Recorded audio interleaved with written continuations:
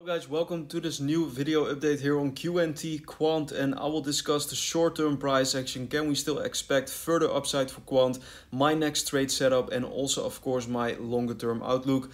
Before we start, like the video, and if you want to take your trading towards the next level, then check out my trade signal group. First link in the description, or just scan the code on the right side of your screen.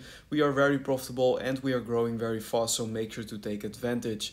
I'm trading QNT on BitGet, and BitGet is a non-KYC exchange. It has some of the cheapest trading fees compared to other exchanges, and if you sign up through my link in the description, you can claim up to $5,000 in bonus rewards and also 15% discount on all your trading fees, and you support the channel as well. So make sure that you go to BitGet if you want to buy or trade QNT. So let's dive into the chart. This is the 4-hourly time frame. I want to start off this video with the imminent short-term price action. Let me actually remove some things here from the chart.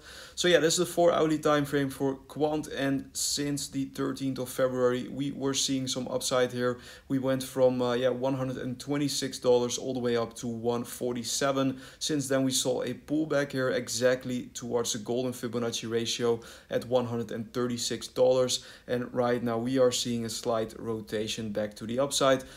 In terms of an Elliott wave count, this could be labeled as a wave 1 to the upside. We came down in a wave 2, which is probably finished or is either still ongoing for Quant, and after that we will move up in the 3, 4 and 5 here in the minor degree. So let's take a look at the indicators. Currently on the 4-hourly time frame, we are still experiencing a little bit of negative momentum here.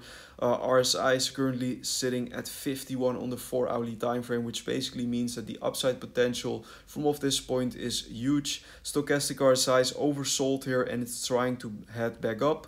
MACD indicator is losing a little, actually is still trending down, and we are not seeing any sign of a reversal yet, so I would not rule out that Quant could still come a little bit lower. Strong support below us 136. If we lose that level, then I do expect us to go in between 132 and 133. So that's the imminent short term. What is the first major resistance to break here in the imminent short term? Let's actually see that. First of all, we need to break through 143. If we do so, then I do expect further continuation towards 146. For anyone who wants to open a potential long position with margin or just a spot buy position, you could do so on BitGet. Of course, I'm trading QNT here, and if you want to trade this, you could set your stop loss at $126, and your first take profit could be around the 146 and second take profit around 162, which is a pretty big price move from off the current price. So that is the imminent short term. Let's now zoom out here to the daily time frame to see what is happening. So let me actually remove the volume. So yeah, for the new subscribers, just a quick recap here. I think the bear market low for QNT was actually in on the 13th of June 2022. Since then we moved up in 5 waves to the upside to complete a larger Elliott wave 1 here in yellow. The top was reached here in October 2022 at $228. Since then we corrected down in this ABC move in this Elliott wave 2 correction here in yellow. The bottom was reached here in exactly on the 13th of November 2022 at $94, and right now we are in the beginning stage of this larger wave 3 here in yellow. The price target is somewhere around the $396. This is the minimum target. This is the 1.618 FIB extension of the wave 1.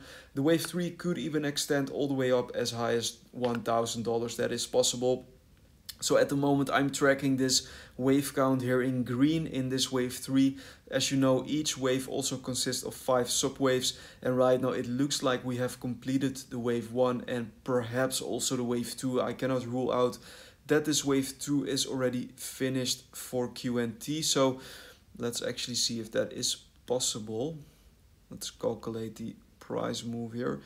Yeah, it is a possibility that this wave 2 was finished, but it's also possible that we still will come down a little bit lower, maybe towards 121. So that is a possibility. That's why for anyone who's trading this in the short term, stop loss should be set around 126.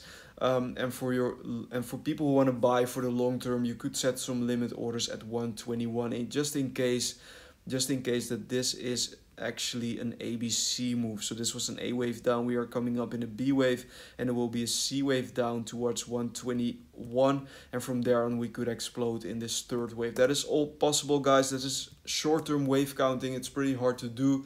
So I would not rule out that we could still come lower. If we break above 162, then we have invalidated this idea, and then we will move up in this third wave to the upside for QNT. In terms of the indicators on the daily time frame, we are spotting bullish momentum here, which is good to see. Stochastic RSI is heading up, and the MACD is about to see a bullish crossover here on the daily time frame, which would be a very bullish development. So I will monitor this very closely for you guys. Please like the video, subscribe to my channel. I want to thank you for watching, and I see you in the next QNT update. Bye bye.